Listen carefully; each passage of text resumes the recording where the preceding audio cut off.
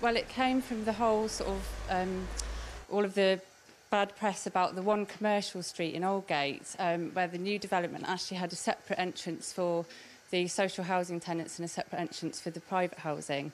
And the private housing has chandeliers, and it's all a really posh marble floors and everything. And the other side, it's like a dark, dingy alleyway in a way. And it's a really divisive phenomenon, really. And it's kind of reminiscent of the Victorian era.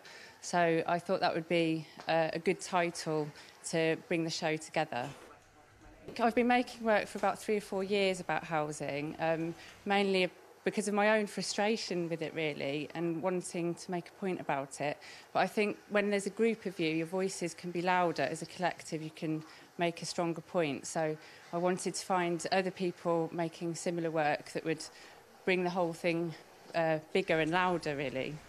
I started working on this series about 1.5 years ago, and it was really when I noticed how many amazingly beautiful empty buildings, long-term empty buildings we have in London, and the amount of homeless people we have in London. And I was just thinking, it seems like such a paradox to have the two existing.